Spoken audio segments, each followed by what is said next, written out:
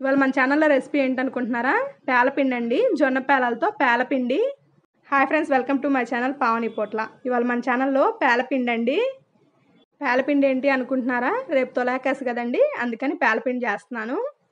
తెలుగు వాళ్ళు ఎక్కడున్నా తొలాకాసుకండి పేలపిండి చేసుకుంటారండి కంపల్సరీ.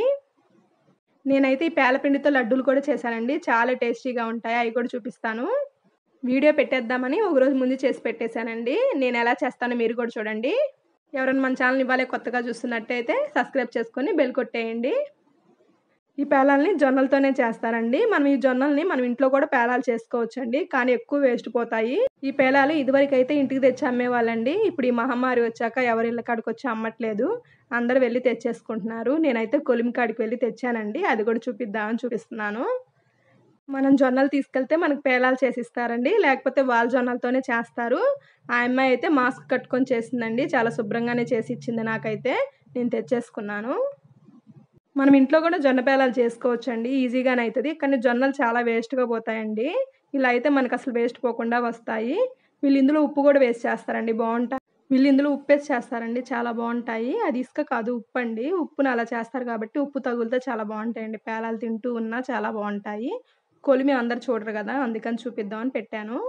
ఇదిగోండి పేలాలు ఇవేనండి. వీటితో పేలపిండి ఎలా చేయాలో నేను ఇంకా చేసి చూపించేస్తాను మీకు. ఈ కప్పుతో 3 కప్పులు వేసానండి. దీనికి బెల్లం చాలా తక్కువే పడుతుంది, స్వీట్ తినేదాన్ని బట్టి వేసుకోవటమే. ఫస్ట్ ఏం వేయకుండా పేలాలని మిక్సీ పట్టాలి. ఫస్ట్ ముందు మనం పేలాల వరకే మిక్సీ పట్టేసుకోవాలండి. తర్వాత ఇందులోకి బెల్లం వేయాలి. ఇదిగోండి ఇందులోకి బెల్లం వేస్తున్నాను. మనం బెల్లం టేస్ట్ని బట్టి వేసుకోవటమేనండి. తర్వాత ఇందులోకి 3 యాలక్కాయలండి, ఇది మాత్రం ఆప్షనల్, ఇష్టమైన వాళ్ళు వేసుకోవచ్చు. తర్వాత వచ్చేసి వేయించిన శనగపప్పు అండి, ఒక చిన్న కప్పు. ఇవి వేసుకుంటే బాగా టేస్ట్ వస్తుందండి పేలపిండి. వీటన్నిటిని మనం మెత్తగా మిక్సీ పట్టేసుకోవాలండి. చూడండి పొడి పొడిలాడితే ఎలా వచ్చిందో, చాలా ఈజీ అండి పేలపిండి.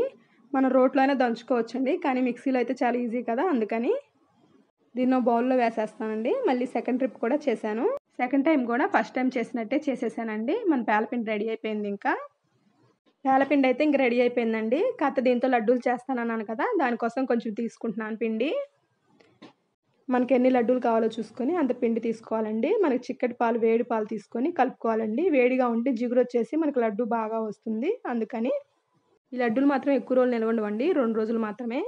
ఈ లడ్డూలోకి డ్రై ఫ్రూట్స్ చాలా బాగుంటాయండి. జీడిపప్పు కట్ చేసి వేసుకున్నాను, కొన్ని బాదం పప్పులు కూడా కట్ చేసి వేసుకున్నానండి. మనం డ్రై ఫ్రూట్స్ ఎన్నైనా వేసుకోవచ్చు. దీన్ని మనం నెయ్యితో కూడా కలుపుకోవచ్చండి. యాస్టీజ్ ఇంతే నెయ్యితో కలుపుకోవచ్చు, అవైతే ఎక్కువ రోజులు నిలవ ఉంటాయి. ఈ లడ్డూలు కూడా ట్రై చేయండి, చాలా టేస్టీగా ఉంటాయి. మనం పేలపిండి చేసుకుంటాం కాబట్టి ఇది కూడా ఒకసారి ట్రై చేయండి, చాలా టేస్టీగా ఉంటాయి. చూడండి ఇలాగే లడ్డూలన్నీ చేసేసాను. చాలా ఈజీ అండి ఇది చేయటం, కానీ చాలా టేస్టీగా ఉంటాయండి, చాలా బాగుంటాయి. ఈ లడ్డూల్లో డ్రై ఫ్రూట్స్ వేసుకుంటాం కదండి, అవి తింటూ ఉంటే చాలా టేస్టీగా ఉంటాయి. మన లడ్డూలు పేలపిండి 2 రెడీ అయిపోయాయండి, చాలా ఈజీగా, చాలా టేస్టీగా. నేను చేసిన పేలపిండి మీరు అందరు చూసారు కదండి, మీరు ఎలా చేసుకుంటారో నాకు కామెంట్ చేసి చెప్పండి. చాలా టేస్టీగా ఉండే పేలపిండి, పేల లడ్డు రెడీ అయిపోయాయండి, చాలా ఈజీగా. ఈ పేలపిండిని, లడ్డూని మీరు కూడా ట్రై చేసి ఎలా ఉందో నాకు కామెంట్ చేసి చెప్పండి. మరిన్ని టేస్టీ రెసిపీస్ చూడాలంటే మన ఛానల్ని సబ్స్క్రైబ్ చేసేసుకోండి. సబ్స్క్రైబ్ చేసుకొని పక్కనున్న బెల్ కట్టడం మాత్రం మర్చిపోకండి, అప్పుడే నోటిఫికేషన్స్ వస్తాయి. బెల్ పైన ఆల్ అని ఒకటి వస్తుందండి, దాన్ని క్లిక్ చేయండి, అప్పుడే నోటిఫికేషన్ మీ దాకా వస్తాయి.